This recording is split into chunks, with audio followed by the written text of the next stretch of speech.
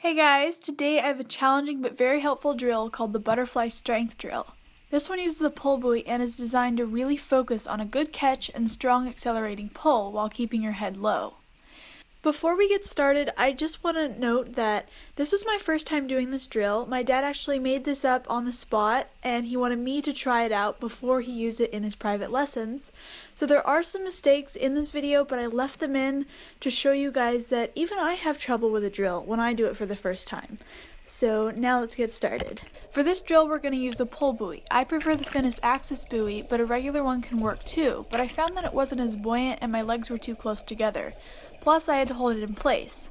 The axis buoy has the ankle holes that hold your feet a little wider, so that one was better.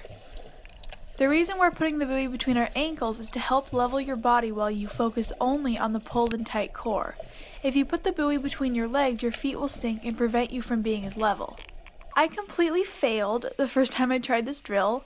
The first time, my arms dragged along the surface of the water, creating a lot of splash, and I was lifting my head to breathe almost every stroke. I got to the wall and immediately asked my dad how the heck he made this look so easy.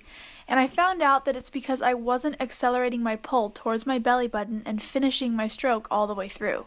I also needed to keep my head down, which helped me keep a lot more level. You might be wondering, well, if your head needs to stay down and level, couldn't you use a snorkel? And that's exactly what I thought. So I decided to see if it would work, because holding your breath for an entire length while doing butterfly is really hard. But nope. There was just too much splash and too many waves, so a bunch of water got in the snorkel and I choked on it.